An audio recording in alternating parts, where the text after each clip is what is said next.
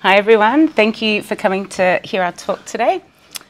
You need this when using design systems to achieve success.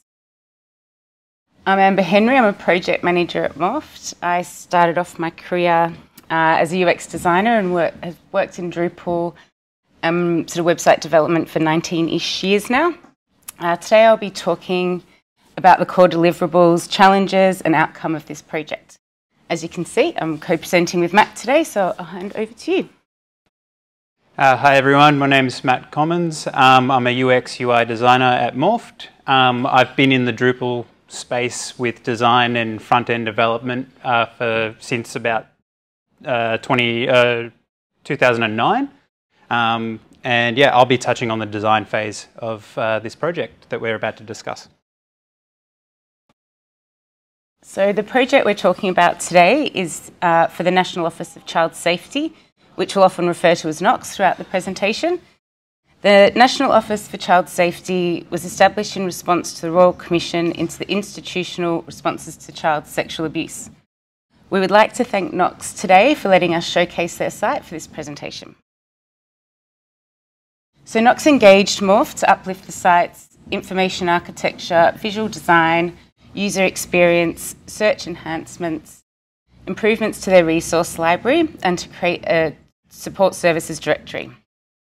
In this presentation, we'll be covering the restructure of the information architecture, which also included first-hand user testing and the new visual design using a design system.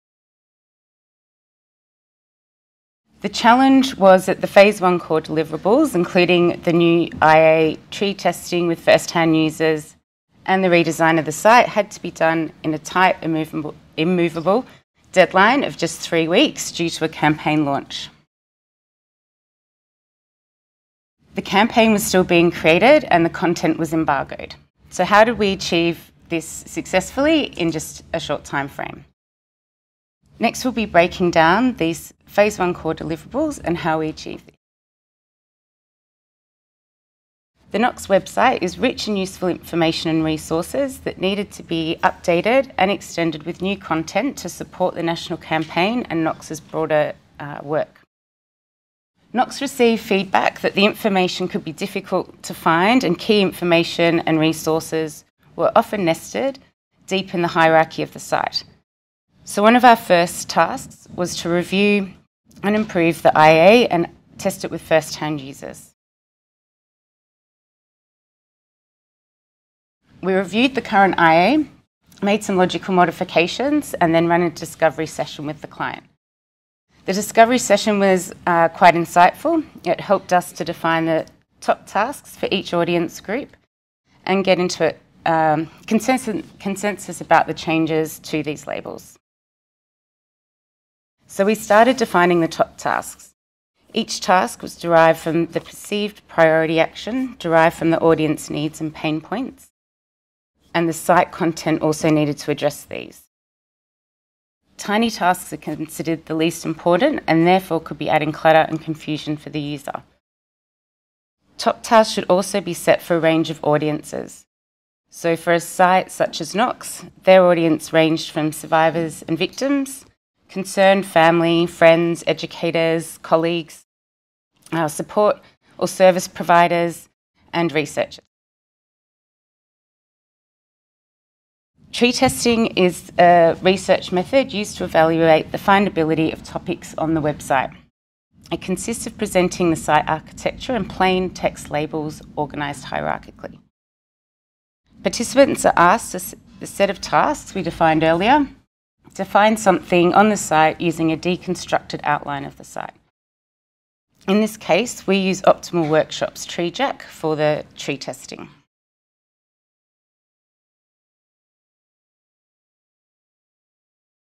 The test helped the project team understand if the labels selected for each page of the site can support users in navigating the content and finding the relevant information.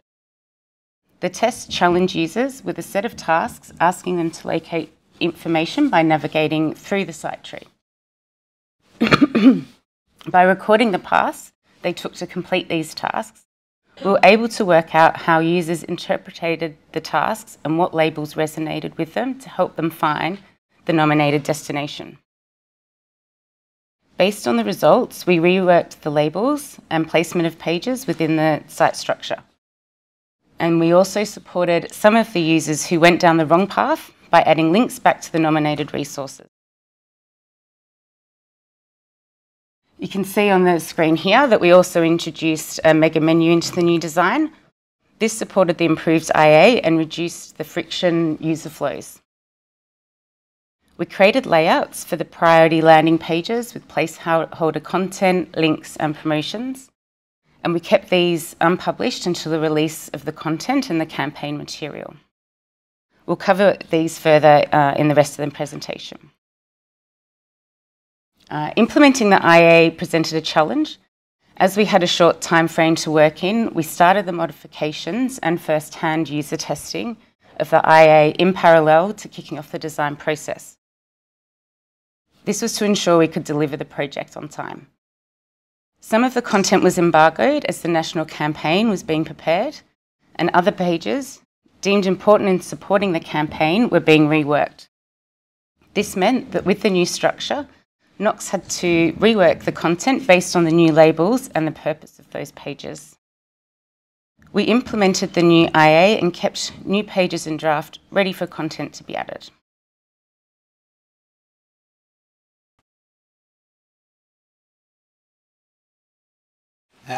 My turn. So let's talk about the design brief. The client was extremely helpful, clear and easy to work with, allowing for us to get this job done on time. Today we'll be covering some of the clear direction that they provided to be able to make this meaningful website for Knox. So one of the things they were very clear on is that what they wanted the design to embody. They wanted it to be clean and modern, bright and approachable, or bright and positive, approachable and inviting, as well as, most importantly, trustworthy and safe, which is, for a sensitive topic like child safety, of course, this is a main concern. They were also very clear on what they wanted the website to incorporate. So they wanted to introduce the national strategy branding across the site in engaging and in creative ways. They wanted to focus on some text hierarchy, as well as visual consistency, depth and movement. They're also clear on what they wanted the site to avoid looking like. So they wanted to avoid a corporate static feel. They wanted to avoid blacks and greys, sharp edges where possible, and text in all caps. The client supplied us with a branding style guide, as we're all sort of accustomed to having provided with us with any established organisation. And they outlined the colours exactly that we would be incorporating into this new design for the website. You can see some quite vibrant colours, as well as some new campaign colours that were provided to us. We needed to take some careful consideration for accessibility, so we did alter some of those colours from the original colour palette, just to make the whole colour palette from their branding style guide work harmoniously together. We were also provided with some assets, these beautiful watercolour textured assets from the national strategy, which is, as you heard me mention before, they wanted us to incorporate in engaging and creative ways. You can see that with a document like this, it was largely inspiring to be able to have this beautiful artwork to sort of incorporate into the website. So it was a sort of dream project when we first got shown this, this content. So with that information, how did we approach the design uplift for this project? As mentioned, the project was completed within 3 weeks. The first week was for design sign-off, and 2 of those days of that first week, I was unavailable. So you might be asking yourself, how was I feeling? There's a photo of me. But all jokes aside, I'm a designer. I'm used to working under pressure, used to tight timelines. But you may be asking yourself also, why am I sharing that information? And it's just a testament to working with an existing design system and it being able to achieve such a tight timeline. So what are design systems? I'm sure most of us here are quite familiar with that, but it's a collection of reusable components used to assemble any number of applications. In today's situation, we're talking about a website, but we see design systems constantly in our day-to-day lives. We see them on operating systems, we see them with Uber Eats, we see it with DoorDash, we see it with Spotify. All of those apps have design systems in place. And that's just to create a consistency across the platform or the identity that you're interacting with. So we're able to achieve this design uplift by using an existing design system. So taking the guessing work out of the equation, and basically we had an existing foundation structure to work upon and tweak. Design systems are informed and they have consistency in place, which ultimately saves time if it's already an existing design system. If you were building it from scratch, that's not going to save you time, it's going to take you time. But in this situation, with a design system already in place, we were able to keep things moving quickly. So let's look at the first steps of updating this design system. We started by looking at the existing color palette from the old version of the website. So covering some of the areas mentioned earlier, these color palettes aligned with some of the areas that the client wanted to avoid. It had that corporate and static feel. It had blacks and greys, mostly sharp edges. And as you can see here, clearly along the way, somewhere accessibility became a major concern with some of these darker palettes. The headings you can't even read on the dark versions of these color palettes. Some of the button colors have some accessibility concerns as well. You don't need a contrast checker. You can just see visually from a visual test that these wouldn't pass accessibility standards. So using the color palettes, the colors that we were provided with, we were able to establish these new color palettes. With careful accessibility consideration involved as well. You can see that we're achieving this, avoiding this corporate look and feel. We're applying this clean and modern look for the website, bright and positive look, and also allowing for that approachable and inviting all parts of the brief. As on top of that, we avoided the sharp edges concern by introducing quite a lot of rounded corners for this specific design. And you can see we have also added some depth with some drop shadows as well. Then we started to look at the text hierarchy.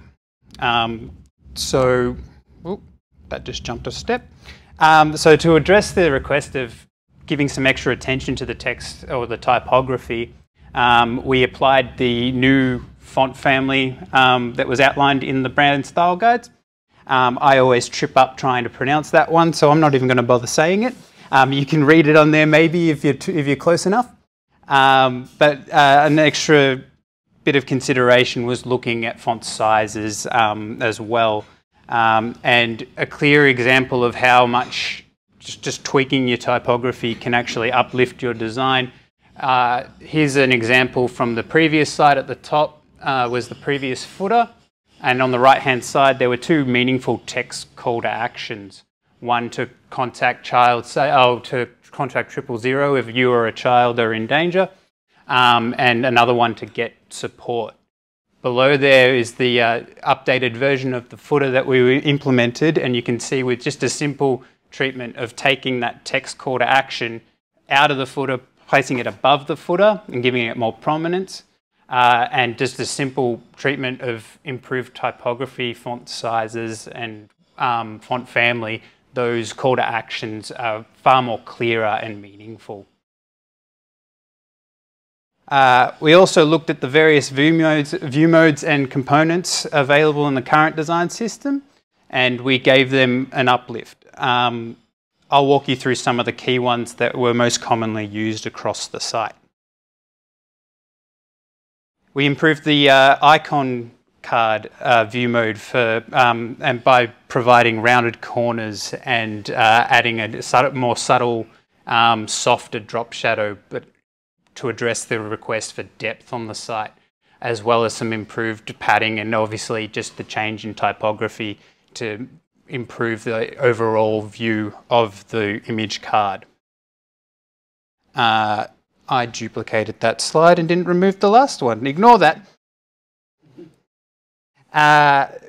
We made minor styling improvements to the stack or image card. Basically, same sort of treatment as before, keeping some consistency across the site. Rounded corners, improved drop shadows, padding around the content within the card. Once again, rounded corners, drop shadows, consistency. And then, so after reviewing of the site, it became apparent to us that teaser images were not being used the same way across all different view modes, and certain areas of content were only being used with a specific type of view mode. For instance, they were using big teasers to advertise news content, where in this scenario where we have a specific crop, as some of us were familiar with Drupal, we use image styles, we have specific crops applied. In this example here for the small teaser, we had a square crop, which is maybe not ideal if certain bits of content are using a certain image in a certain way. So we actually found that images on every single view mode was not actually adding much value and was cluttering the interface. So we actually made an informed decision to suggest that the small teaser was to remove the teaser image that was assigned to it. We also were provided with a special use case for teasers, or we suggested a special use case for teasers, the regular teaser view mode, for resources. So we're all familiar with clients having documents, PDFs, and PDFs are not really designed with the mind of what we were talking about before, about that square crop treatment for a website. So we actually made an informed decision to display resources with the full view of that document. Because obviously a designer that's creating a PDF cover is not thinking about a cropping of a square section of their cover to be used on their website. So we actually made that informed decision to display teasers, regular teasers for resources as the full version of that image. And also just here is a very clear example of just improved typography, spacing, and rounded corners. Is just, they're very minor changes to this big teaser here, but you can see that the right has a far more stronger presence on the page than the one on the left. The following example here is what we refer to as section content. Now the version on the left-hand side here is actually from the old site. However, I don't think it was actually being used on the website. But that functionality existed within their current design system. So you can see here that we're able to actually, with the use of the new color palettes, some improved padding around the container elements, and using background images, we were able to make this very bland looking component that wasn't being used on the site and create something far more striking and impactful. And as we get further into the design, you'll actually see this is used quite strongly across the project in the uplift. We also made some improvements to facts, or fast facts and statistics. So you can see here on the left quite a sort of reserved, more subtle approach. We made, on the right-hand side here, we made the statistics larger, more bold. We improved some spacing, as well as introducing a button for the read more section of this component. Another thing that was not being used across the site was buttons. Buttons were not being used at all, and I believe that was probably an accessibility concern like we touched on with the color palette section previously. We also introduced a new component to the website, which was an image gallery. You know, not amazing whiz-bang new technology, but it was a new feature to the site. And you can see where we covered with previous components and view modes, that helped inform how this was going to be designed. So the rounded corners and just introducing the color palettes into this new component that was coming into the site. So you might be thinking, that's all great. The design, the components, they looked very simple. And how are we going to incorporate the national branding that was outlined in the brief? The fantastic watercolor assets. So we were able to incorporate these assets by means of background modifiers. We at Morphed are using a module known as modifiers, and they have different types of modifiers. In particular, this one used is a background modifier. Really simple, easy module to use that allows the user, or the editor, sorry, to upload a background image. You can choose background size, position, all those sort of CSS properties, all sort of built in and just easily configurable with the UI.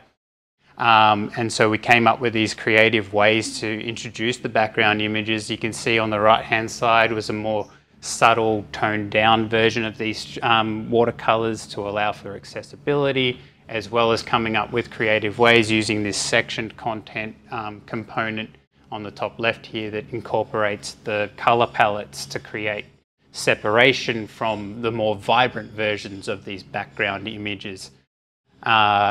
And using using that drop shadow to create depth and sort of make the content in these sectioned areas, you know, heroed, MVP. Well, I say MVP.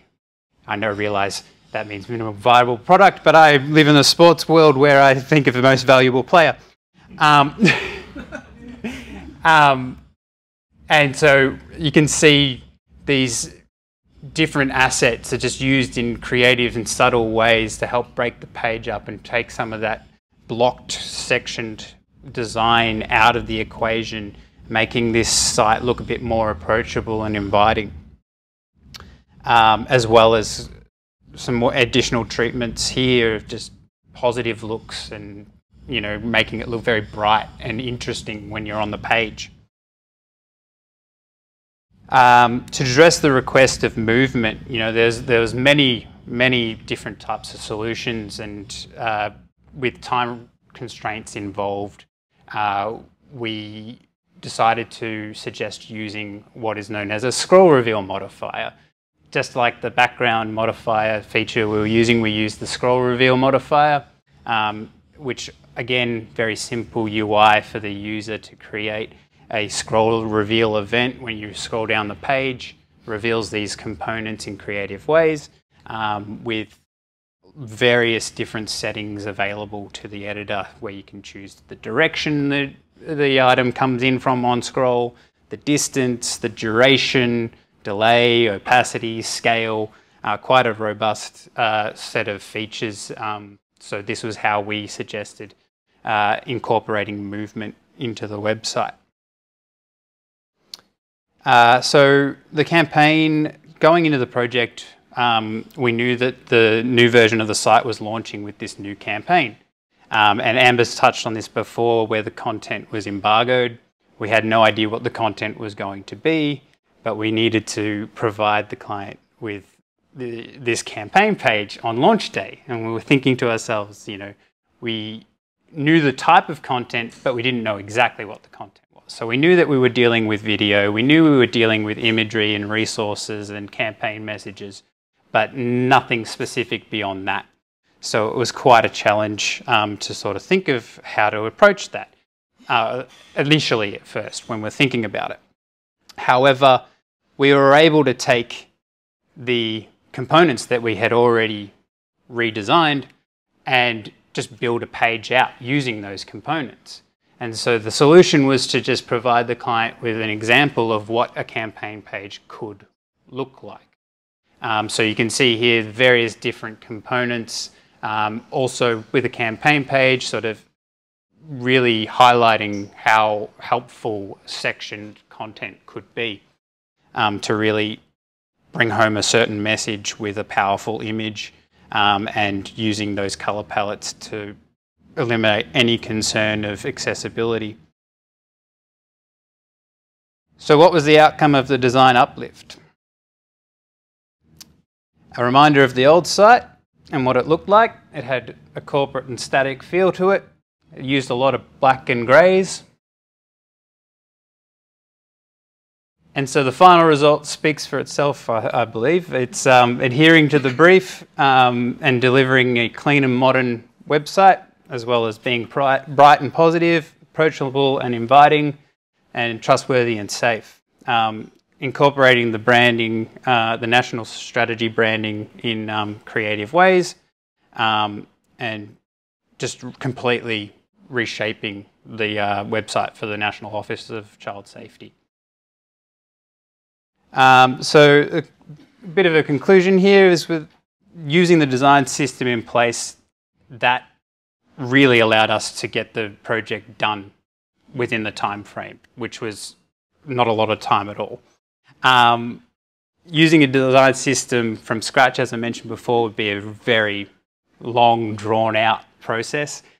So whenever you would be tackling a project with a design system that you don't actually have yet, using a foundation like Bootstrap or the Google materials design or something along those lines would be a great starting point, as there's already sort of informed decisions for you to build upon from there.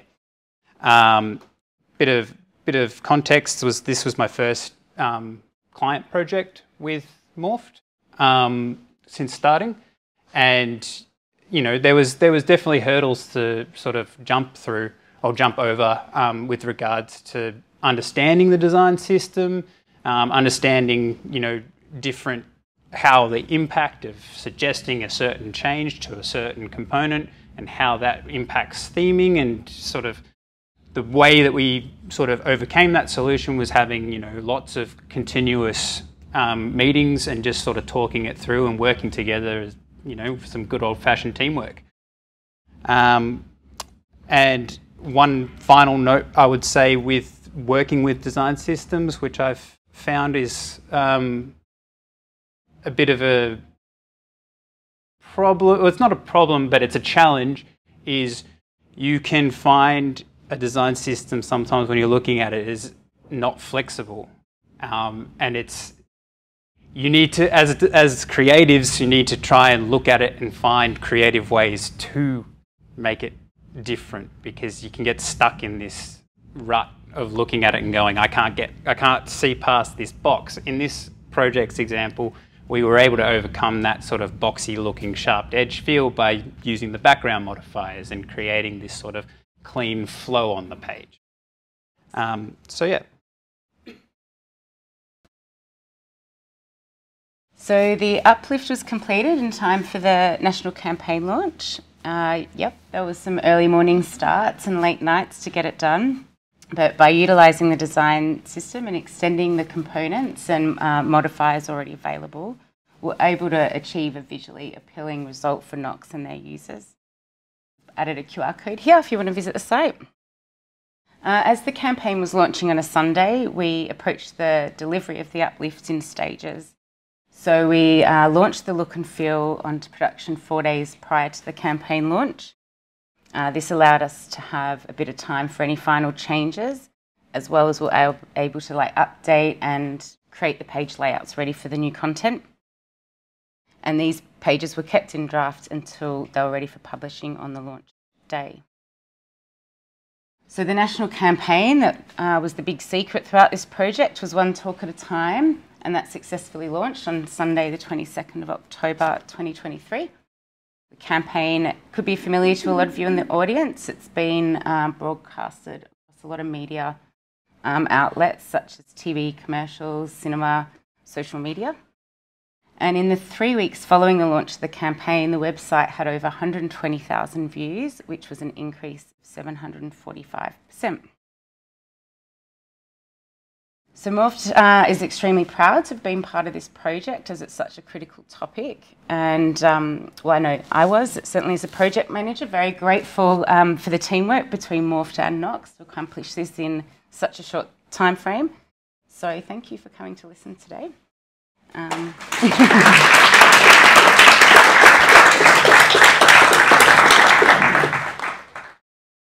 Any questions? Oh, Julia.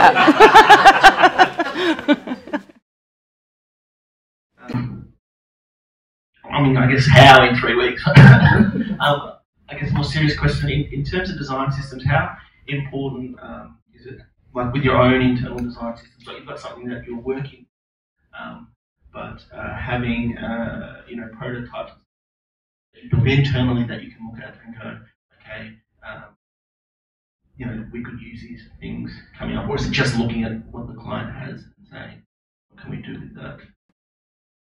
Well, I mean, like the example of the campaign page is like, sort of speaks to that, right? Is creating the sort of design out in Figma and having that ability to lay the page out and sort of have that informed. We also were able to, once the theming was implemented, we're able to build out these pages in the existing site, right? And showcase the page and go, here's how it was built. And then you have that informed decisions for the client to look at and review and go, oh, okay, so I can build this page out by looking at it this way. So I've got a couple of questions. And I guess my first question is, the design system that was that like more convivial, or was it actually an already established site with its own design system? Australian government.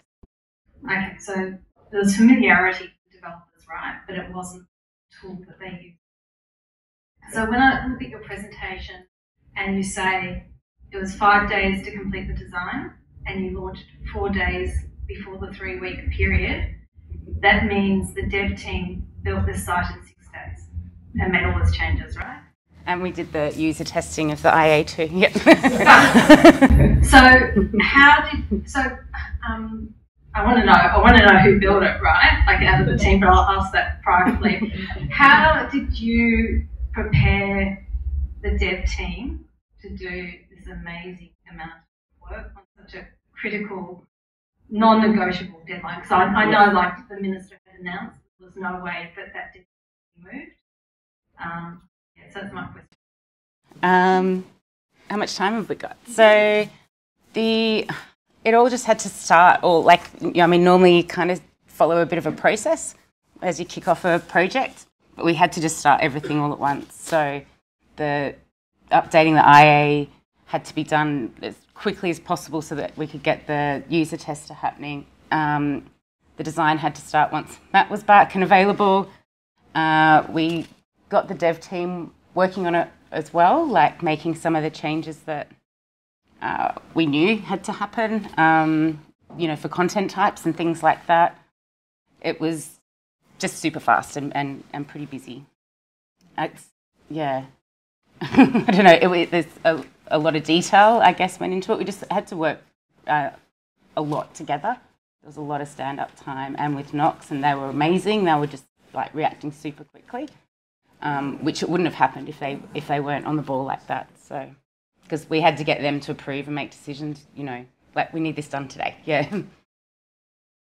Just going back to that question, pretty amazing for 3 weeks. Just wanted to know how large the team was, so how many people were involved, and also how big was that website, how many pages that you're talking about that you had to change?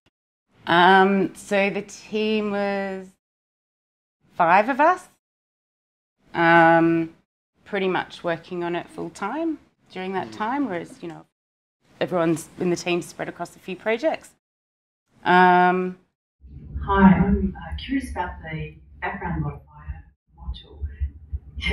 Don't worry, Andre, I'm not going to make you do it, but, because I suspect we can't do it on our site. It's pretty lovely, but I'm wondering if when people are now using that site and from an editor's point of view, adding new content, is that background modifier just sort of automatically built in so that when they build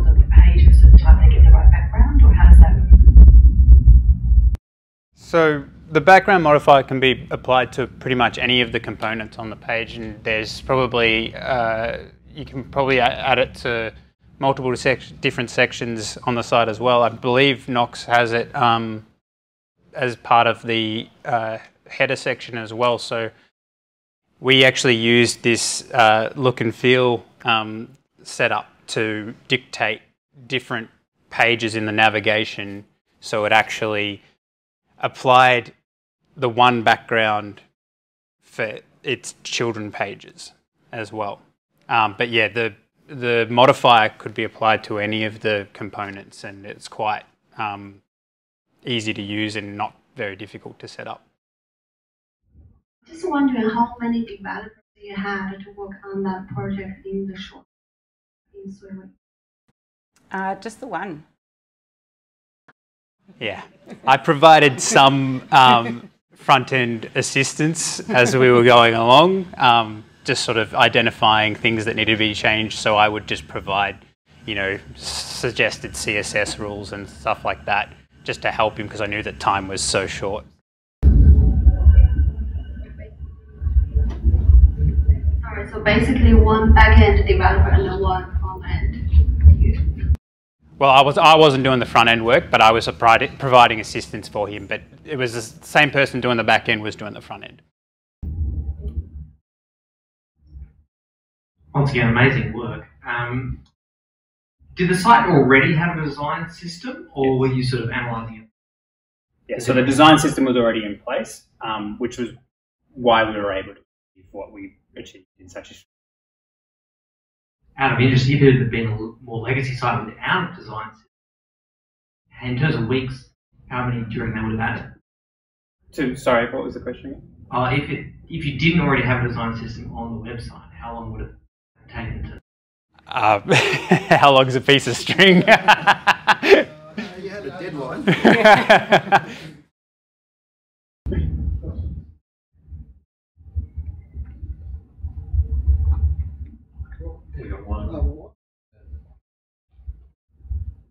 Was the current design system or the previous design system based on known technology like a bootstrap? I believe it was Bootstrap.